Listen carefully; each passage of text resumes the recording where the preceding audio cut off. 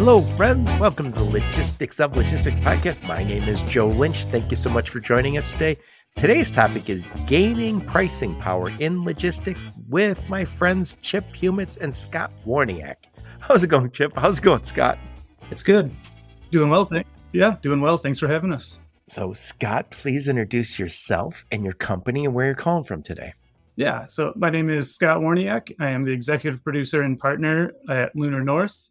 Lunar North, on the face of it, we're a design studio, but how we differentiate ourselves and what we do is we really use motion to craft brand journeys, and we combine traditional brand design with motion thinking. Our studio's been around for 11 years, and we are stationed in Ferndale, Michigan, just about 15 minutes north of Detroit. For those of you who are not in the Detroit metro area, that is usually called fashionable Ferndale, because that's where all the little kids live. So, Chip, please introduce yourself. Chip Humitz. I work with Scott at Lunar North. I'm primarily involved with Lunar North, the branding and strategy projects. As Scott mentioned, Lunar North is design studio mostly, but what we've realized is that design is a big part of developing brands. And so we're trying as hard as we can to grow the business at Lunar North to include not just standard design stuff, but also developing brand strategies for companies. Yep. And I'm talking to both of you guys today. And normally I talk to logistics and supply chain people, but we were talking the other day. One of the big challenges in the transportation, logistics, warehousing space is the nature of our pricing. Nobody seems to have pricing power. Everybody is commodity pricing. And we'll get into a little more what commodity pricing is. But the short course is your truck going from Detroit to Atlanta is worth no more than the other truck going from Detroit to Atlanta. And what we've seen everywhere in our personal lives, if you pay attention, there are brands, and brands have pricing power. If you don't have a brand, you don't have pricing power. And I can say this, I come from an engineering background and a supply chain background and then a logistics background.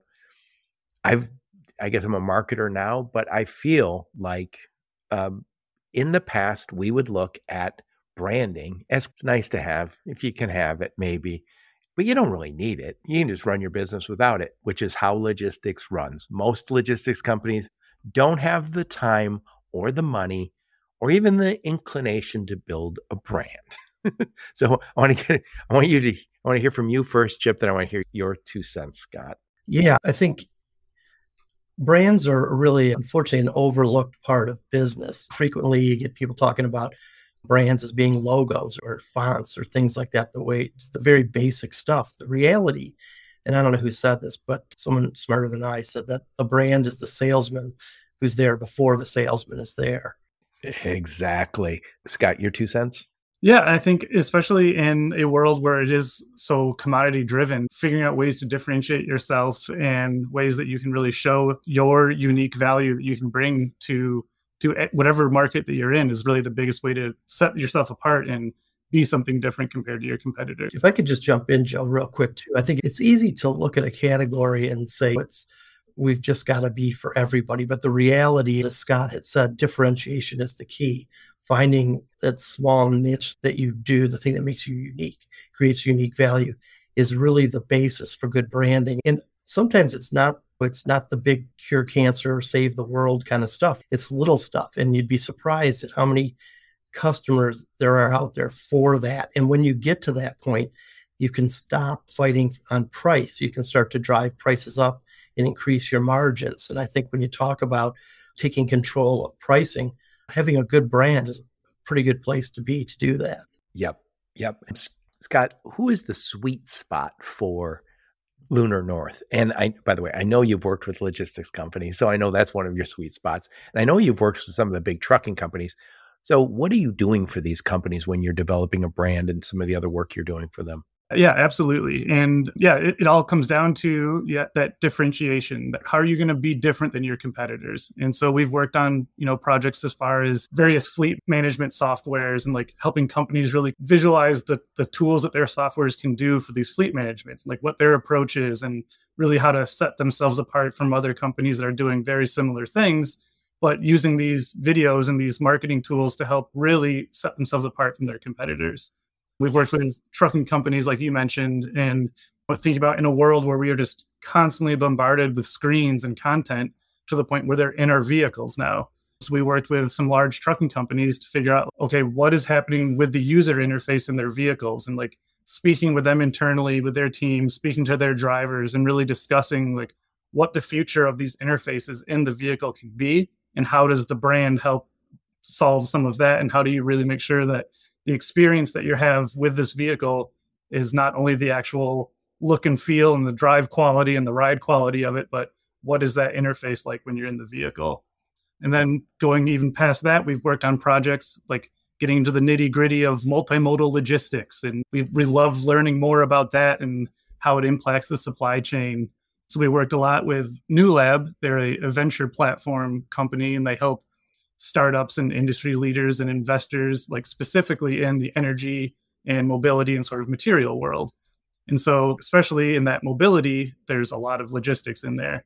And so we've just recently been working on a project with them covering multimodal logistics and how that can really help build some of that supply chain resilience. And we're able to use all of the research that they've done and all the strategy that Chip has helped us with and everything to take all of that and distill down these really large ideas and these hard to understand concepts and bring them into a more branded, cohesive, tight package that people can understand that maybe can only scratch the surface of some of those things. And Chip, over the weekend, we were texting back and forth about different brands. And one of them was Yeti.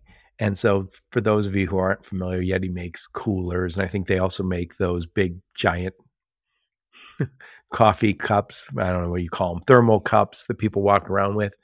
And if you look, Yeti coolers cost $280, $300. It's ridiculously, I'm wrong. People are willing to pay it. I know, Chip, you have some Yeti stuff, so I don't be insulting. But Yeti gets $300 for a cooler. And me, myself, I've got Costco coolers. And I could probably buy 7 or 8 for $300. But they've built a brand. And so people are willing to spend on it. I know you have some Yeti stuff. So please explain how that, and by the way, it's not just Yeti. There's a dozen brands all of us can quickly name where you'll pay extra for their product because you believe something about that product that is beyond the commodity. Yeah, and I think it goes to what we were talking about a little bit earlier with understanding who your audience is. There's for sure going to be people who are going to buy styrofoam coolers. There will never be a shortage of those people. But what Yeti did was, obviously they're not a styrofoam cooler. They decided they were going to charge $300 for coolers, but they also affiliated themselves with the people that most people would think need a great cooler, which are these adventurers and outdoorsmen. They were the ones, fishermen as an example, or heavy duty campers, hauling these things out into the deep blue sea or the backcountry. So they appealed to people who are looking for a cooler that was durable. Most people don't need ice that lasts for 3 days or whatever it is. But these people did. And so they attracted a group of people, one, who could afford those coolers, but also wanted to be seen as someone that uses the same kind of equipment as these people that Yeti affiliated themselves with. But I would also say Yeti makes, they move from coolers to single-use drink mugs, coffee mugs. They make dog bowls. They make ice scoops. They make bottle openers. And guess what? They're charging a huge premium for all of that stuff. I think their scoops, little whatever cast aluminum scoops, sell for $30 or $50. It's insane, but they're selling them. And what, to your point, building that Yeti brand has allowed them to charge that price, which then turns into huge margins on the bottom line. So it's not a frou-frou, nice to have thing. If you're a business owner and you say, I don't need a brand, you're leaving money on the table. Because again, in this business, people just say, what will a truck go from this point to this point? Or what does it cost for me to put my stuff in your warehouse and have you pick, pack, and ship it? Yeah, I'll tell you, Joe. And they don't value your service any more than they value my service. No, and I'll tell you, I've worked on the Coleman brand, who also makes coolers, by the way. They don't charge $300 for them, and they're nice coolers. But Coleman makes a lot of other things too. And I think when you think about the Coleman brand, it's about the outdoors. Yeti is specifically about keeping things cold in the worst possible conditions. They've focused their brand very tightly on one thing. And I would say that in the logistics space, it's the same rules apply. Figure out what it is that you do that is very unique and focus on it. It may be one of the 10 things you do. It's going to have an audience. Yep. So, Scott, what's your favorite brand story besides logistics for now? I think it's funny, like talking about like the power of brand in a world full of commodities. The one that we were talking about earlier even is just milk. And just you go to the grocery store, it's all milk and you have your different percentages of milk and all everything like that. But then you get certain brands like Fairlife and things like that just have figured out how to differentiate themselves and market themselves in a way that people seek that out. I think it was McDonald's when they had just the milk in the little cardboard containers. They weren't selling much milk. They switched it to like the character-driven plastic, the hamburger milk, exactly. And milk just started exploding and they were selling more and more of it. So I think there is the power of how can you differentiate yourself? How can you set yourself apart? And if you do it in the right way and you can really follow your brand's true north, then you can really set yourself apart and become a brand in a sea of commodities. Yep. I talked to Vice President of Safety at Ruan Trucking out of Des Moines, Iowa. And he said something on my podcast probably a year ago. He said, Joe, we are never, ever the lowest price. He said, we're the safest. We hire the best drivers. We do the best scheduled maintenance. We have the best trucks. We go out of our way to build a family environment. And he said, and as a result, we get more. And he said, we don't get more money because we said so. We get it because people buy because we have similar values. They look at us and say, those guys do it right. We do it. That's why we're buying from them. And I talked to Joyce Brenny from Brenny Trucking. She's up in Minnesota. They move a lot of like granite, and the granite gets made for monuments that you might be shipping to a museum. And she said, it's different kind of work. It's heavy. It's a heavy haul sometimes, but it's also fragile. And she said, that's all we do. And it's higher care products. It's mission critical. And she said, I don't know, I believe, I didn't get into it, but I believe they're probably getting their price for that.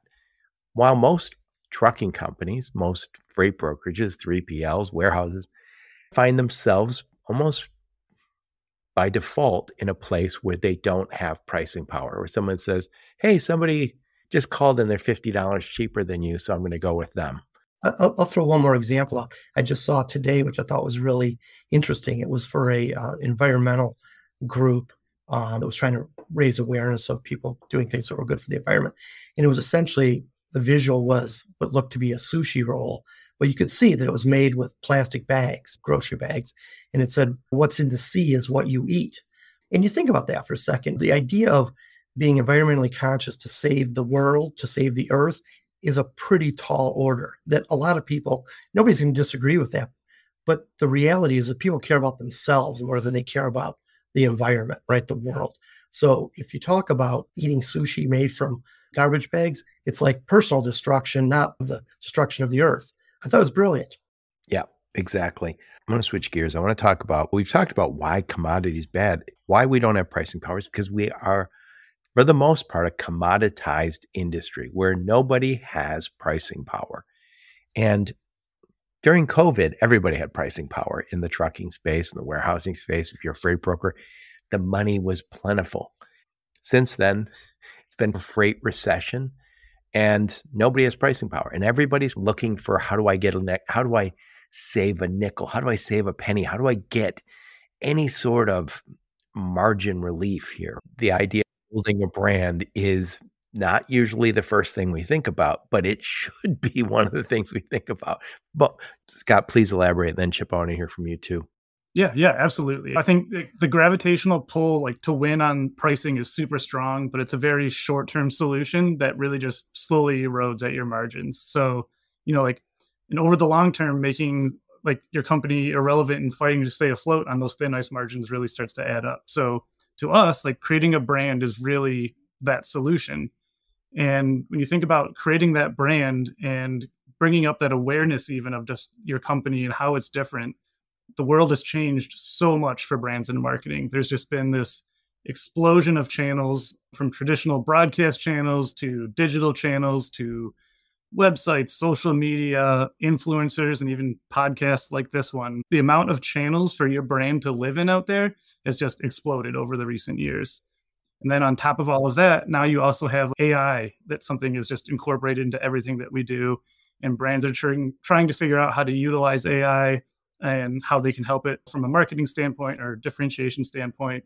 So it's become a very challenging thing of not only setting yourself apart in a sea of competitors, but then how do you actually maintain what your brand is all about amongst all of these different channels? I got to tell you, I won't criticize any of the AI platforms, but I used one of them and I said, what are the very best logistics podcasts?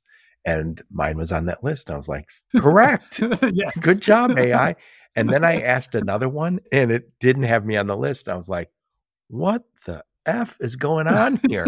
So then I asked it, why isn't this one on there? And it said, oh, this is one of those that could easily be on that list, blah, blah, blah. Give me some BS answer. I hope it corrects itself. But anyway, getting back to it, wouldn't it be interesting if your brand was always the one that when somebody asked AI, it was like, yeah, you got to go with Lunar North. Those guys know what they're doing.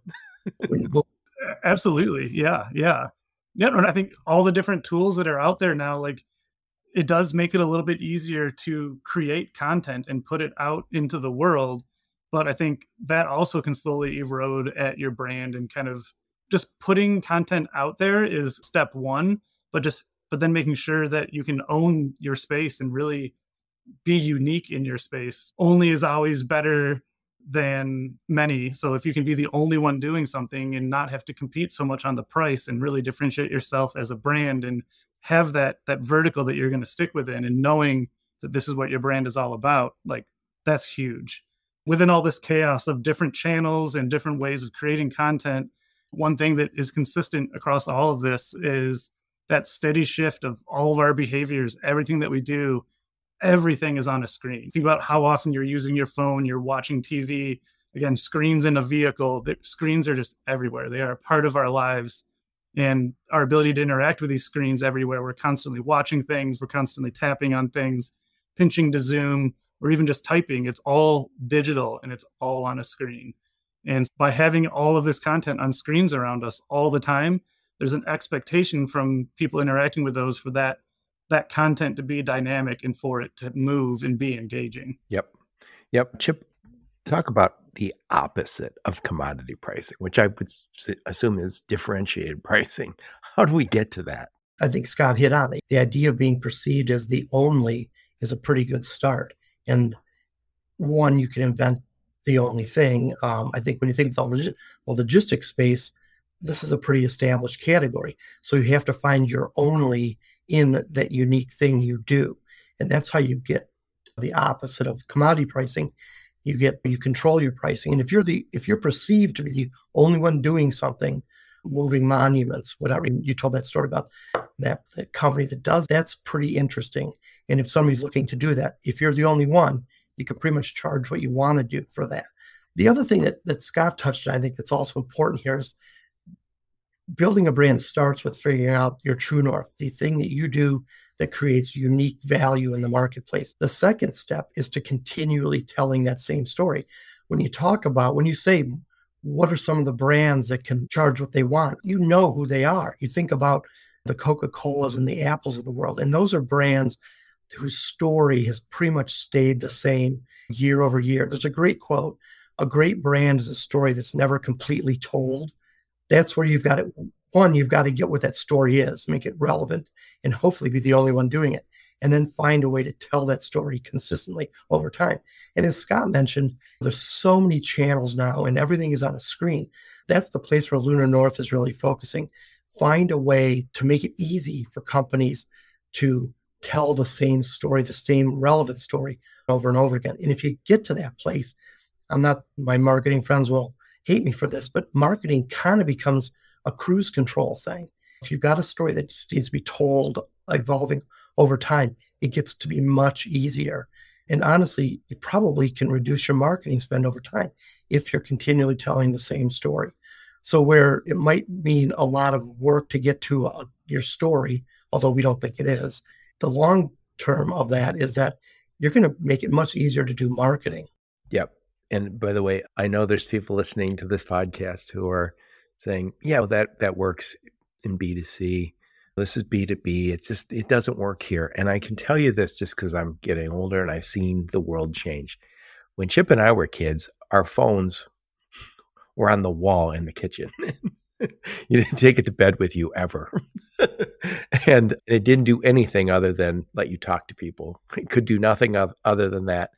And I felt like they were just assigned. I never bought one of those phones, but I feel like they were just assigned to, you just got this phone.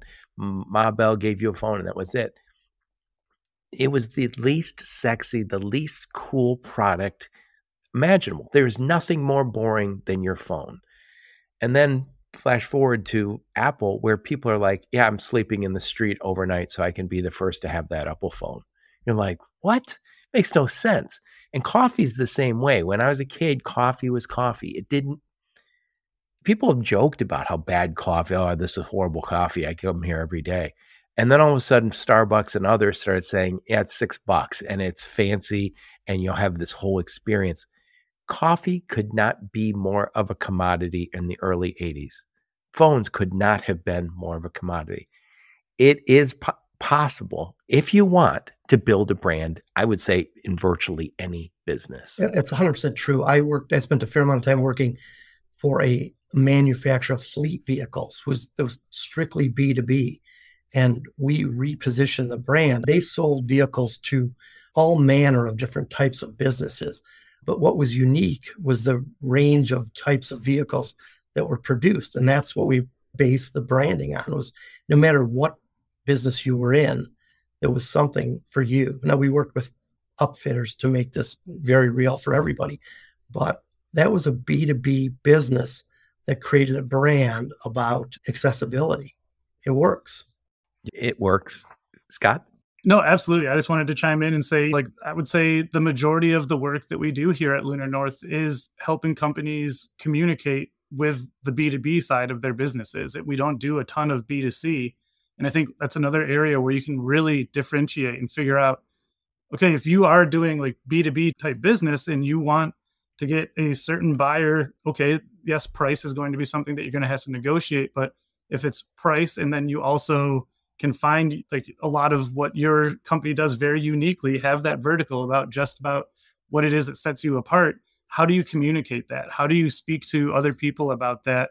And that's all part of the brand. It's so much more than just how it looks and just what colors you're using. It's how you speak about your own brand and how you talk about things and how you can really set yourself apart from your competitors. Yeah, I just want to just real quick, Joe, say that what Scott talks about is so important. I think there's a real misperception that when you talk about branding, you're talking about logos or type fonts. It's honestly, if you had a bad logo, but you could have a bad logo and a great brand. That's probably a better position to be in. But the brand is really just the start. It's how you support that brand and convince your audiences that you're unique and you create unique value. Yep. Years ago, Chip, you told me to read a book that was, I think it's called The Brand New World. And it was about a guy who had he worked at Starbucks and Nike, but he grew up, his dad was a Cadillac salesman. And Cadillac used to be the ultimate, you made it. If you bought yourself a Cadillac, you had arrived. We don't feel that way anymore. Now you see a Cadillac, you're like, yeah, it's a nice car. See a Lincoln, nice car.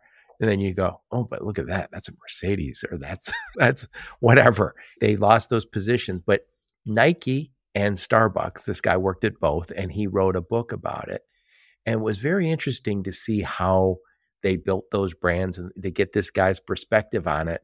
And I remember there were certain things that they did at Nike. I think they moved into casual wear for like suits, like casual men's suits, really a sour note. And then they quickly realized the mistake and pulled back. But when this guy got to Nike, Nike had just gone public. And I believe they only made men's track shoes. That's where they came from. And so everybody there said, we make men's track shoes. That's all we do. And what they had to do was somehow extend the brand to something beyond were men's track shoes. And there was a lot of internal conflict because they're like, no, we aren't making women's track shoes. That's completely not our business. We're not making shoes for guys who lay around on the couch. At some point, and I'd like to hear your 2 cents on this. At some point, Nike became more than the products they were selling. It became effort. It became the endeavor and the just do it.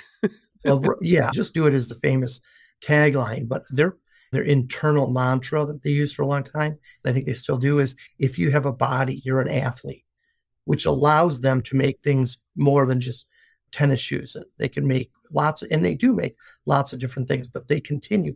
They've been struggling recently because I think they've gotten away from that, but their unique value, their only versus best, is that they're all about athletic performance, which led to Just Do It, of course. Yeah, and it's interesting. You see the kid jumping off the dock. He's in a bathing suit, and he's just getting up the guts to jump off the dock into the water. Has nothing to do with their product, other than they go, "Oh, that is it.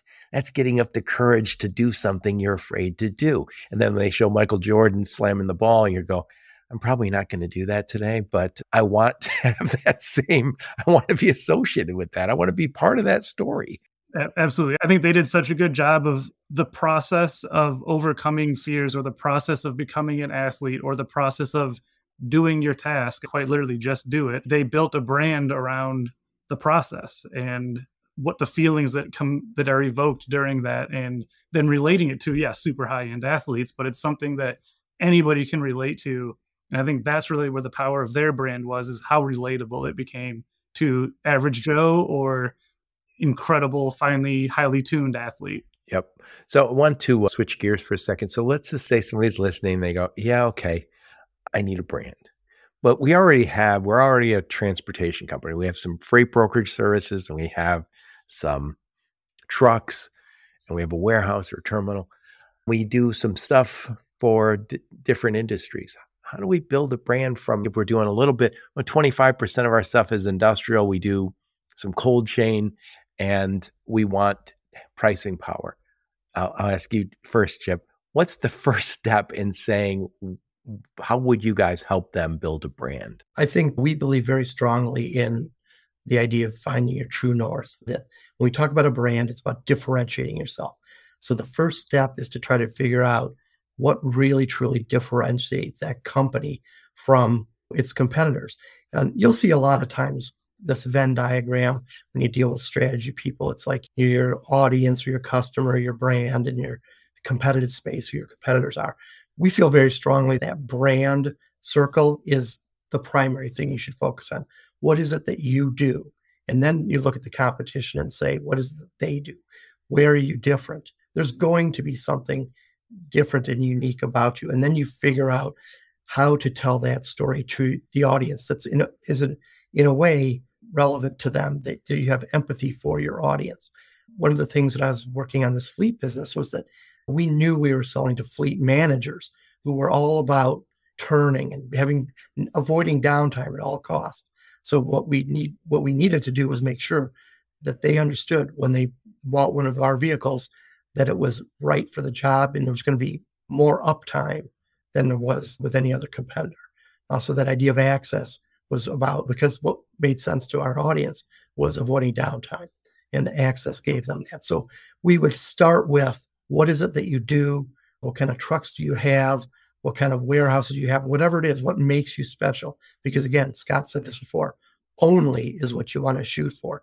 Being better than somebody is just going to lead to a price war at some point when somebody gets a patent for something that you used to have a patent for.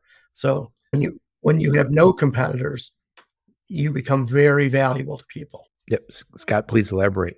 Yeah. And I think like my expertise, like Chip is great at like setting up the strategy and the thinking and the concepting behind like how to really talk about your brand and think about your brand.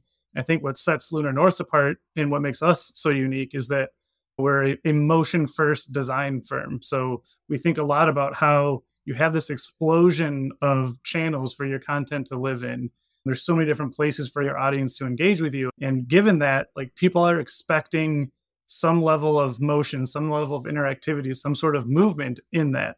So your brand can't be static content, just won't cut it anymore.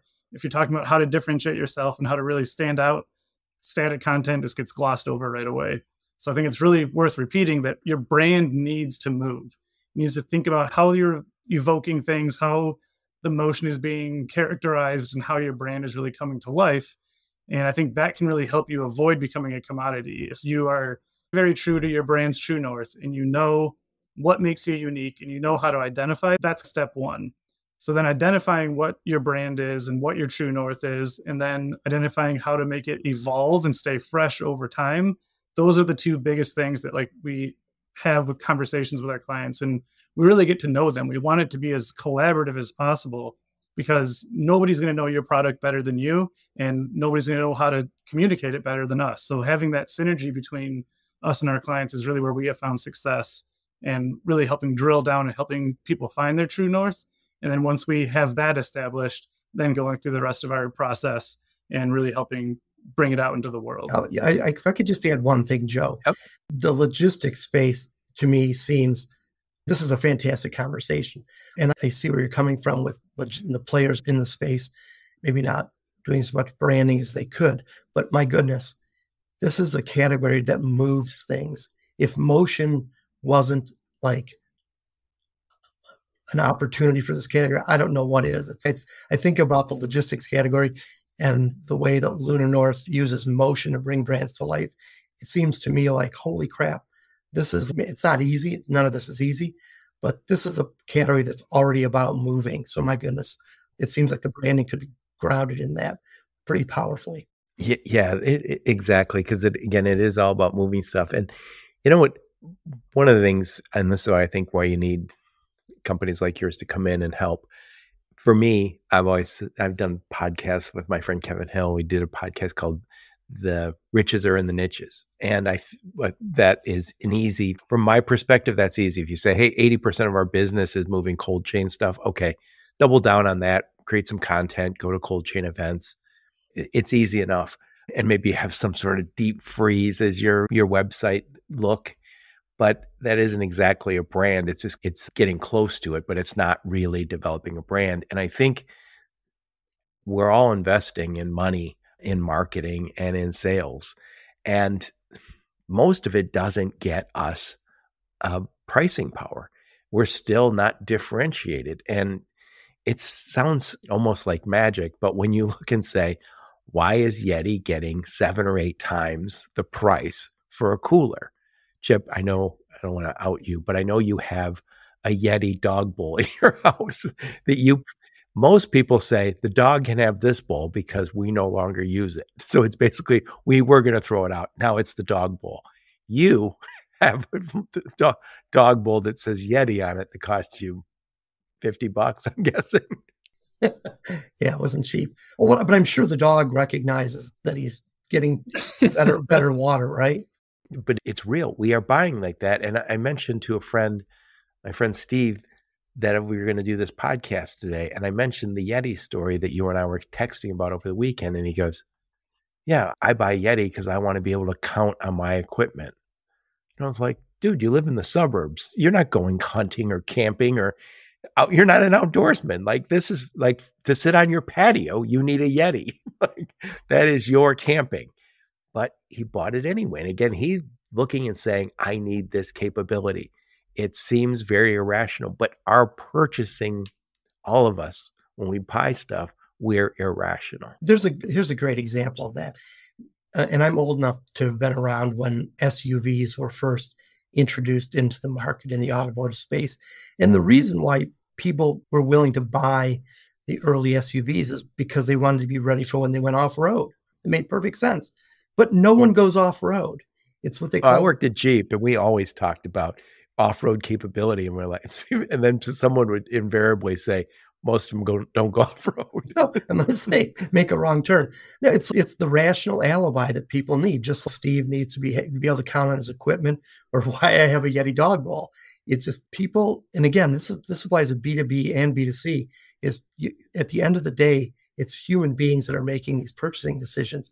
And to the extent that you can make your company feel empathetic to their needs, whether it be rational or irrational, all the better. And that's really one of the steps you take in creating a brand, is finding out what you really do, your true north is, and then figuring out where does this create resonance for your audience. Joe, one of the brands we were texting about this weekend was Halo Top, the ice cream brand. And yeah, I think what's interesting about them is they were pretty close to going under before they did a package redesign. And we can talk about package design another day, but they focused on number of calories per quart, even though they had 8 other health-related benefits. They recognized that for their audience, the number of calories was the most important. And so they changed the packaging to reflect that. And now I think they've turned into $1 billion company. But the point is, one, figure out what you do best, and then figure out what resonates the most with your audience. Yep. I think if you look at Halo Top, and I bought it every once in a while, I'll buy it. And the front, it says 280 calories or 320 calories. I think it's per pint. And you're looking, the old label had how much protein. It says all natural. It said eight or 9 other things. So it was maybe overkill and nobody noticed. Look at the font when you go next time and you're in the ice cream aisle. Look at the font on that. The 280 is massive font. 280 calories is massive. And I didn't buy it in 2015. I bought it over the last few years, probably because it was noticeable. It sticks out. Yeah, and I think both of those examples, the Halo Top and the Yeti examples, I think both of them are good examples of these brands that figured out their true north and they figured out how to differentiate themselves, as opposed to trying to do something better. They just chose to talk about themselves in a different way, and through the research and through the strategy of it, and making sure that everything that they were creating aligned with that strategy, and making sure that they were constantly figuring out how to differentiate themselves and not worry about getting into like feature and price wars with their competition. It was about just being true to themselves and communicating that to their audience. Yeah, Yeti is never going to justify $50 or $30 for a dog bowl or for a ice scoop or a bottle opener. There's something deeper going on there with their audience. Yeah, it's crazy. And it's funny, I mentioned Apple phones earlier, but I think Steve Jobs had a quote basically saying, don't try and be better, just try and be different. So you can't convince Apple users that an Android is a better phone. They're like, no, it's almost like a religious thing. No, I'm an Apple person. That's part of their identity. And I always joke that I'm not cool enough to have Apple products. And I think most people who have an Apple go, oh yeah, well, you're cool enough. You can be cool like us. You're like 80% of the world walking around with it in your pocket. There's nothing that's making you different and better. But the way that Apple talks about it is they've convinced people that is it. They're so true to their brand and how they communicate it that it makes people think that even though 80% of people have it, I'm different because I have it, kind of thing. And by the way, I think as we're talking, get back to logistics and transportation, warehousing, I think there is very much an opportunity in this very red ocean space to create that brand that sticks out and gets you the pricing power. And again, we're not doing branding because it's cool or because it's interesting. You're doing it for pricing power. You're doing it because it makes good business sense. There is a big ROI on this. And it reminds me, for years, I told you guys this before we hit record, I never wanted to say marketing on my podcast in my titles because people were like, I don't want marketing, I just want sales. Like, marketing helps your sales. And there was always this sense, and I remember I was doing some marketing, some digital marketing. People go, oh no, I don't want marketing, Joe, I just want leads. I was like, this will get you some leads. Yeah, but I just want the leads. You're like, oh, okay.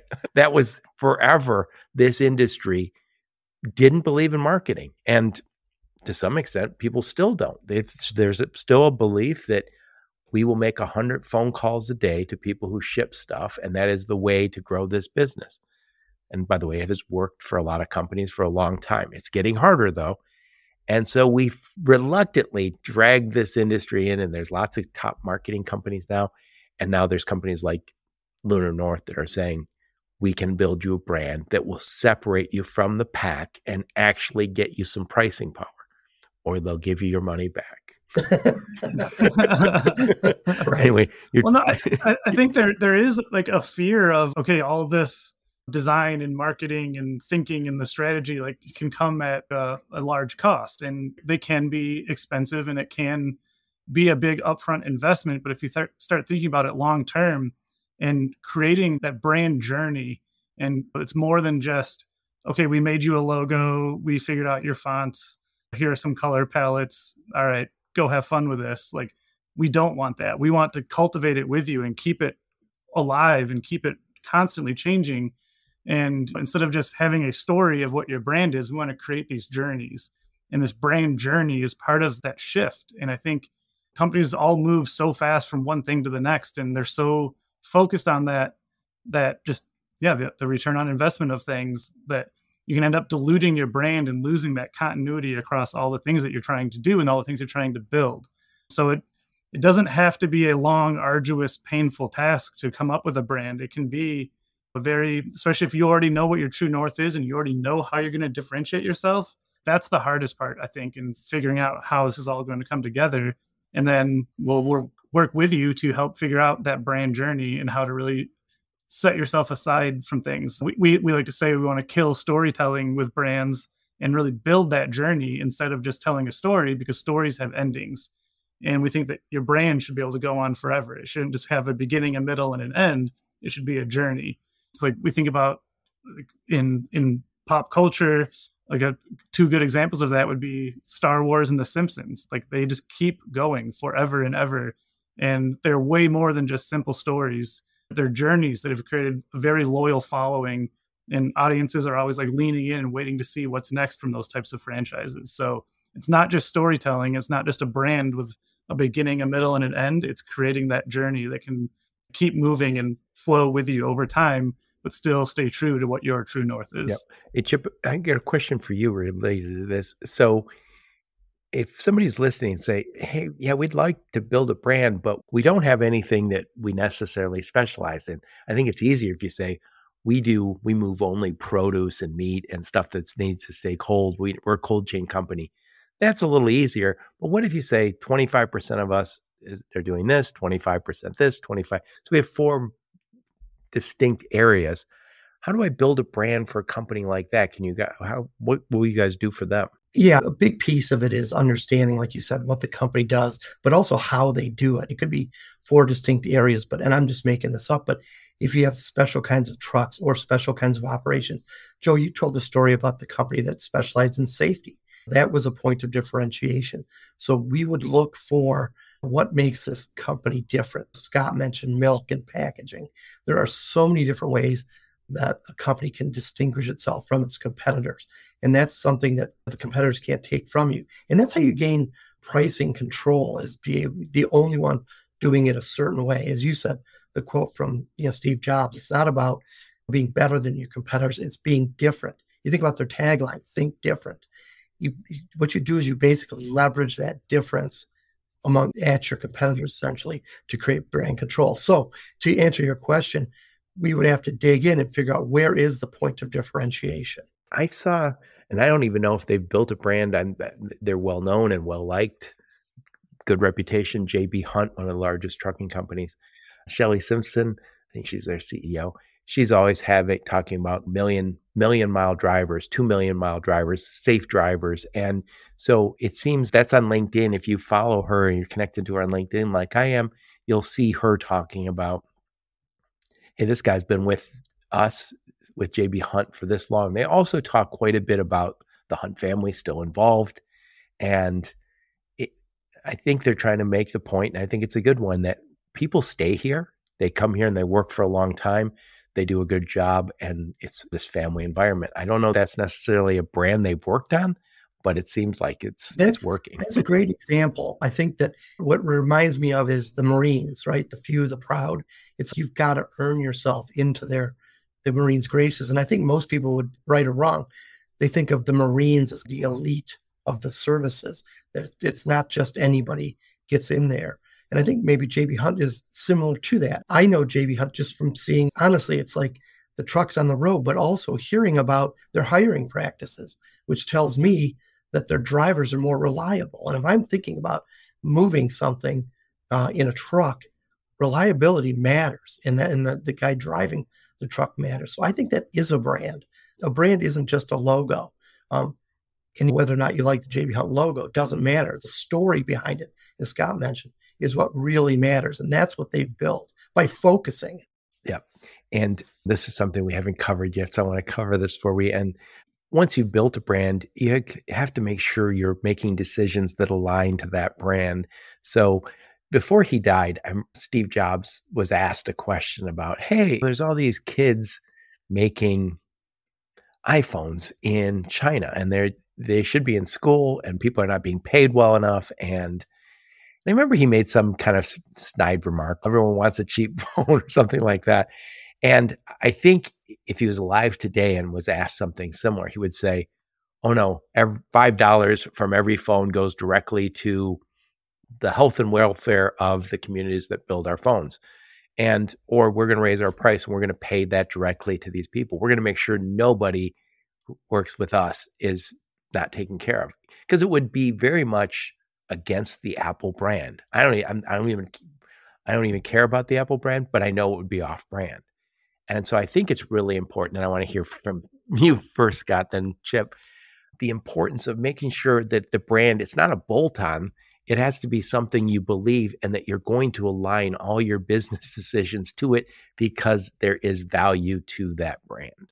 Absolutely. And that's why we keep harping on this and keep coming back to this so often during this conversation, is knowing what your true north is, because that's really what's going to drive all of that. So there's so many competitors in the logistics space, and we really think like creating that differentiation and really owning your unique space is a much longer term strategy that will deliver stronger loyalty and higher margins, and all of that can also help simplify the marketing. So the idea is to create like a really compelling brand journey based on who you truly are as a brand, and then make it really easy for any content creator or any marketing staff member or the intern back at the office, like whoever it is, like we really make sure that through conversation and through this collaborative effort on both sides, really making sure that we understand what your true north is, and then creating a kit of parts, a toolbox that anybody can go in and help make marketing tools for any channel that might be needed. So our approach helps brands feel differentiated, but it also keeps the journey fresh and really keeps it strategically aligned so that no matter where you're going, things are always compelling and natural. And so it's not just about creating a logo. We're not just typing up a font and being like, all right, here are 6 different fonts for you to choose from for your logo. And it's not just about animating your logo and bringing some motion to it. It's about how you can use typography and a color palette and all the different things you're trying to evoke through how you talk about your company or how you express your brand, and making sure that verbally, visually, kinetically, as things are moving, like especially in an industry full of motion, as we were talking about earlier in this conversation, like it is a system of parts. It's a kit of parts that everything has to work together and make sure that it's malleable enough that can flow with your journey, but it also isn't just set in like super rigid guidelines that can't adjust as time goes on. In addition to figuring out what a brand's true north is, what makes unique value for the audience, and as Scott was saying, creating the assets that can help to tell that story, no matter who's telling it. We also identify what are those non-negotiable elements that make the brand, the things that, make, when you think about a story, it has certain pillars, and we will identify those for a brand. You think about Southwest, although they've now started doing assigned seating, which is weird for them. We'll see how that goes. It used to be no assigned seating. They only had 737s. They didn't do the hub and spoke thing. That was the stuff that was non-negotiable for them, that kept them in the air, no delays. We think that's really important for brands too. What are the things that make your unique value, your true north, what it is? And then those are non-negotiable. Those are the things that your story needs to be based off of. Michael Eisner, who used to be the CEO of Disney, has this great quote. He says that great brands are made or destroyed based on 1,000 small gestures. And we think that's true. And our goal is to create one give the brand what its unique value is, show it what its non-negotiable elements are, and then give it the assets to continue to tell that story, because making sure all those 1,000 small gestures are on brand is really important. Right. Yeah. Yeah. And by the way, I think also what's so important now is when you're on LinkedIn, people are representing your company. And I know 10 years ago, people would say, I was blogging and I would say, oh, I write an article for a company. And they're like, everybody and their brother had to approve of it. And they would just keep chopping down any sort of controversy. All the sharp edges had to come off. It had to be just pure corporate drivel to get past. And it was like, hey, you're saying nothing. But I think the concern with that was, I don't want to offend anybody. I don't want to say anything. We're supposed to write articles. So we're going to write articles that say nothing because we can't get in trouble for saying nothing. Yeah. I think, what you talk about is the dangerous path to commodity. When you've got so many voices saying so many things and trying to be everything to everyone, you end up being nothing to everyone. I think you have to, as a corporation, a company, you need to be able to admit that there's some things that you suck at. And that's okay. Somebody else can be great at that. You're going to be great at some other things. And that's, in addition to being part of being a good brand, it's also part of having price control, to be able to fatten up your margins because you're the only ones doing it. Yeah, all this esoteric stuff that we're talking about. And again, I think there's probably people going, yeah, this is that's outside my comfort zone. It's all about pricing power. You guys aren't doing this because you want to hang out in fashionable Ferndale. You want to do this because it's the right thing to do for businesses. And again, look around. Next time you're at the grocery store, notice what brands you buy. We are extremely irrational. We buy brands, and sometimes you buy a generic and you go, oh, because beans don't matter. And then you go down there and go, oh, but Del Monte fruit does. There's no rhyme or reason to the irrational nature of us, but we are consistently paying extra for brands. Yeah, a great example, and the listeners, your audience, this podcast can go do this themselves. Interbrand does a study every year about the value of brands. I can't remember what it's called, but you can find it. You can Google Interbrand. And what it does basically is it puts a monetary value on a brand. And the idea is, if you were to take away everything that the brand does, like for Coca-Cola, which always appears near the top of these studies, if you took away the bottling plants, all of that, and all the product inventory, and all you were left with was the brand, what would the value be? And those top brands in that study are always in the billions of dollars. It's a big number, and that's the value of branding. Yeah, exactly. So I'm going to summarize the best I can. Then I want to get your final thoughts from each of you.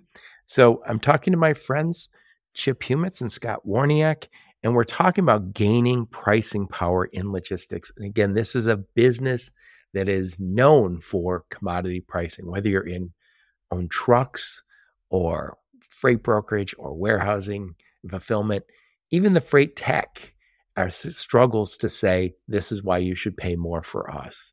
We're doing, and the opposite of commoditized pricing is differentiated pricing. The only way you get a differentiated price, and the only way you get that pricing power, is to build a brand. And again, this is not a nice to have for companies that have built billion-dollar brands. It is something critically important. For the rest of us who haven't built brands that matter, you have to play in the red ocean. You have to play in the red ocean where your truck is not worth any more than the other guy's truck. And this is the crazy thing about it. That Detroit to Atlanta lane, one company has a brand new truck and a top driver, and they do everything right, safety and maintenance and taking good care of their drivers. And there's somebody else who's not doing any of the right things. You get the same amount of money. And that's the crazy thing about it. We've all seen it and we've all hated it. So if you want to gain pricing power, the opposite of that is you want differentiated pricing. The only way you're going to get there is to build a brand. And you guys over at Lunar North know how to build brands. Scott first and then Chip. Final thoughts. Put a big old bow on this bad boy. Yeah. Thank you so much for all the time today and the great conversation. And I think really from my perspective of all of this is How can you really set yourself apart from your competition? If it's a world driven by just making sure you're hitting a certain dollar amount, what else can you bring to the table? And I think that's really your brand and how you can talk about what you're doing and how you communicate with your audience about that, whether it's B2B or just internally, and just making sure that everything is aligned and everybody has that same true north that they're trying to follow. I think that's step one. And then once you can really figure out what your true north is, then figuring out, okay, how do we market that? How do we tell people about that? What channels are we going to use? I know LinkedIn is huge for it. So how can you really own that content, brand that content, and make it all part of the same cohesive package about how you're communicating about your logistics and how you're talking about how you can differentiate yourself and making sure that it's all serving that same purpose. I love it. Chip, final thoughts. I guess the opportunistic view here is when I hear about a category that's not doing a ton of branding, I smell a ton of opportunity for those companies that are willing to take a chance on it, because there's a lot of value to be gained by being one of the first players and the only players to capitalize on branding. And my guess is that there's a lot of opportunity in logistics. Oh, there sure is. So what I'll do is I'll put a link to your LinkedIn profiles, and I'll put a link to Lunar North's website, and any other links you and your marketing team give me, I'll put those in the show notes. So Scott, I'll ask you of this one. If somebody wants to work with you, what's that look like? Give us the first few steps in that process. What does it look like? Absolutely. We're big proponents of trying to meet in person when possible. I think there's just so much value that can come to a face-to-face conversation. But I also realize that the world is no longer that. There's so many great ways of communicating now through video calls and things like that. Reaching out and having that conversation is always step one. And just really making sure that we're a good fit. We might not be a great fit for what you're trying to do, and you might not be a great fit for what we're trying to do. So really discovering that up front is really the biggest part, so that we're not wasting anybody's time here. So really jumping in and having those conversations and getting to learn what it is that you're trying to do with your company and how you can really start growing that brand. And then from there, we just schedule more meetings and more conversations. And it's really super collaborative up front. And then once we feel like we have a good runway of how we're going to go about this, then it's all about the rest of the design team and everybody here and Chip and all the strategy team and making sure that everything is aligned and we're providing exactly what you need. Thank you both so much. Thank you, Chip. Thank you, Scott. And I really appreciate you taking the time. Yeah. Been great. And thank all of you for listening to my podcast. Your support is very much appreciated. Until next time, onward and upward. You have been listening to the Logistics of Logistics podcast, where we engage with leaders in the logistics and supply chain community. If you like what you hear, please subscribe, hit the like button, and leave us a nice review on Apple or Spotify or wherever else you listen. Also, please check out our videos on YouTube and connect with us on LinkedIn. We're very big on LinkedIn. And you can also reach us on the logisticsoflogistics.com, our website.